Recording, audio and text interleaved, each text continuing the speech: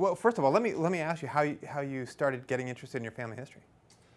Well, it's something I've always been interested in, but my father in particular, his passing about a year and a half ago caused my sister and I to look through family documents, and we came across some things, and one of the persistent stories was that we had some relatives in the Civil War. So let me first start out with your second great-grandfather. Okay. Samuel Stout was a member of the Confederate 1st Artillery, North Carolina. You know, it's a little weird to have a Confederate soldier in your past. Well, I'll tell you what, this particular Confederate soldier served a long service and was at the Battle of Gettysburg. Really? Yes. And what's really unique about your ancestor, about Samuel, is that he was a prolific writer. We have actual letters that he wrote while he was in service. Usually I see 1 or 2 or 3 or 4, but to have a dozen letters, you know, the interesting thing is, you know, he starts out as a young man, excited. I think that he felt that the cause of the South was just in his mind, but you can see the change in style, right? Look at his handwriting. It goes from very elegant, and then it changes toward the end.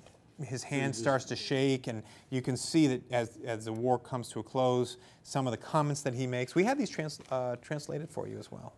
This is camp near Dutch Gap, February 10th, 1864. I see no cessation of it now, only to look to all the wise and merciful God for peace, and that is the only way we are to have peace. Anyway, we have got to unite selves to a higher power than Jeff Davis is, or General Lee, to stop this horrible conflict which we are struggling. Samuel is buried in Moravian Falls in Wilkes County, North Carolina, and that's his gravestone.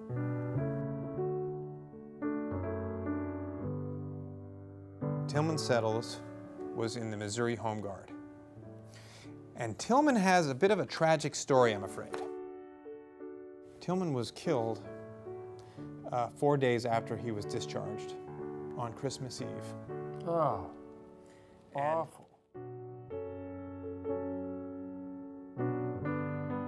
He was a Union soldier or a Confederate soldier? No, he was a Union soldier. So you know what? I gotta give my dad a little credit. He was right. We had relatives on both sides of the war. This is a widow's pension, and Tillman's widow applied for a widow's pension in 1873. The only problem is that her pension was rejected. Because he died 4 days after he got out of the service. That's right. Even though he was killed by a rebel raiding party. Really? Yeah. Read this right here. Gunshot from a rebel soldier. He was killed in Price's raid, and his body thrown in the Osage River 1 mile below Warsaw. He was just thrown in a river?